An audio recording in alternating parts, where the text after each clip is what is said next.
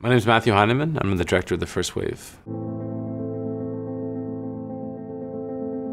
The First Wave is a documentary about the first 4 months of COVID in New York City.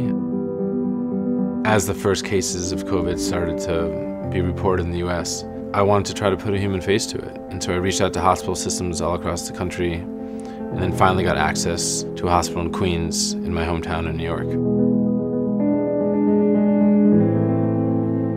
If you look at all the films I made, if there's one through line, it's sort of taking big amorphous topics, the drug war, ISIS, human smuggling, a new film that I'm making about Afghanistan, trying to personalize it, trying to take something that's big and really hard to grasp and make it intimate and relatable.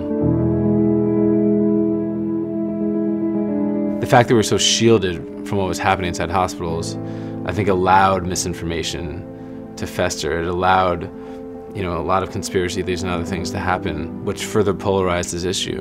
If we saw these images earlier on, it might have changed the national discourse. If you look back on wars throughout history, and people often referred to COVID with sort of war-like terminology, doctors on the front lines, nurses on the front lines, those images, those stories inform public discourse. But we weren't seeing that. I felt even more responsibility in telling the story given the access that I had. We filmed The First Wave predominantly on the C300 Mark II and the C500 Mark II. I can't honestly imagine using a different camera, just given the compact nature of it.